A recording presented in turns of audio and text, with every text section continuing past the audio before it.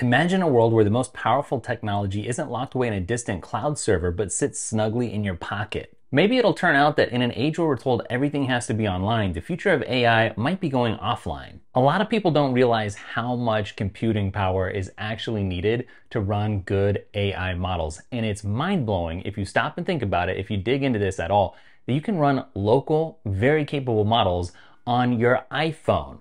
And this is something that's been intriguing me for a long time. I've just run into a new app, I've been testing several, called Apollo, which is kind of like having your own AI sidekick, but instead of needing Wi-Fi or data, it just works on your iPhone. So as the creator of Apollo is demonstrating here, you can run a very capable llama model locally on your iPhone or your iPad or your Mac, all while keeping your data private. This is a big deal because you don't have to trust the big tech companies every time you want to use AI. It has implications for things like when an earthquake hits and all the services go out, to be able to have AI that you can ping that's very capable right in your pocket, regardless of if the internet and power are out, then you're going to be very prepared.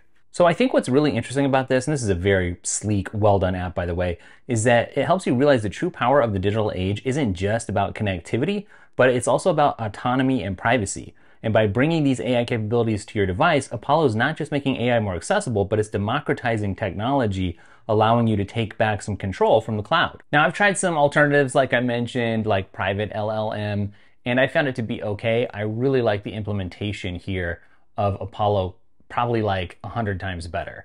Like I said, it's super sleek and well done, but you have more control over like the steering, the actual meta prompt that the information hits before it actually gets fed to whatever model that you're ending up using. So congratulations to Aaron for this, but I think the overall mood, as I'm seeing people interact with this, is really excitement. They're curious. You know, a lot of people haven't tried this yet, but other people who have, they're just super excited to run a high-level AI locally. So I've been running it on the iPhone 16 Pro here, not the Pro Max, just the Pro.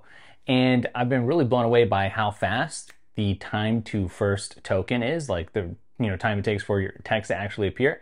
It's pretty speedy. The quality of the answers has been pretty good. In the past, for local stuff, I've been messing around with all the AI programs that are available, right? Whether paid or free or local or open source or whatever. So for me, I'm used to the quality of ChatGPT's latest or Claude 3.5 Sonnet, or even like a Llama 405B, right? Which is a much bigger model than you can run here with Apollo, because the iPhone just can't take it. But I'm actually very happy with the output and not having to necessarily be dependent on an internet connection or some tech company that's like a middleman. Really like that there's a conversational mode as well. You can even switch out the voices and stuff, so it's very capable. Now, one suggestion for Aaron is that he could have game mode turn on automatically when this launches. I've seen other options that do that, and I think that would help with the resource constraints. I've seen, basically everyone's excited about this, but the negative feedback has been, well, what about the system requirements? Is this going to drain your battery? Is it going to be a drag on the overall iPhone?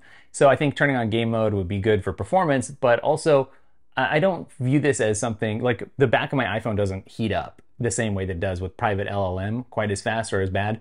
So I think it's pretty optimized already. So there's the practical angle, right? It's private. If you need to process sensitive data without sending it to external servers, you can do that. There's the offline productivity angle, right? It's ideal for tasks like writing, coding, or translating, where the internet connection either isn't available or you just don't want to have it connected up. There's something about being in a focused state where you get rid of all distractions, and some people I know can go as far as trying to disconnect from the internet altogether.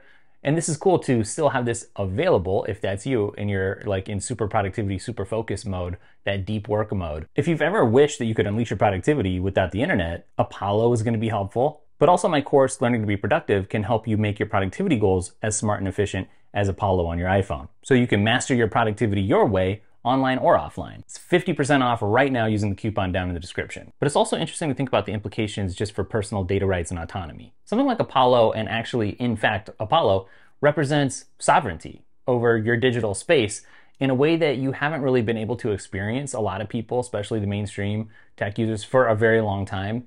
And it's sort of like a fortress where you can kind of control what goes in and what comes out. And I don't mean that in a holistic way, because the model is the model. It was trained on certain data, whatever. And to my knowledge, this isn't like an uncensored version of Llama that you can load in here. You can't just load any model, right? There's a menu of things that you can choose. But this is very capable. And I like the idea behind it of having more sovereignty, me making more choices over the tech in my life and how it interacts with me and vice versa, versus just big tech companies, pulling all the levers, pushing all the buttons behind the scenes, and me just being stuck using whatever they feel like giving me. On that note, there was a survey by Privacy International that said 65% of users are unaware that there's potential for truly private AI interactions like this. So here you go. Consider yourself more aware. It costs like $6 or something to download. Well worth it from my perspective. And you should just do a simple search.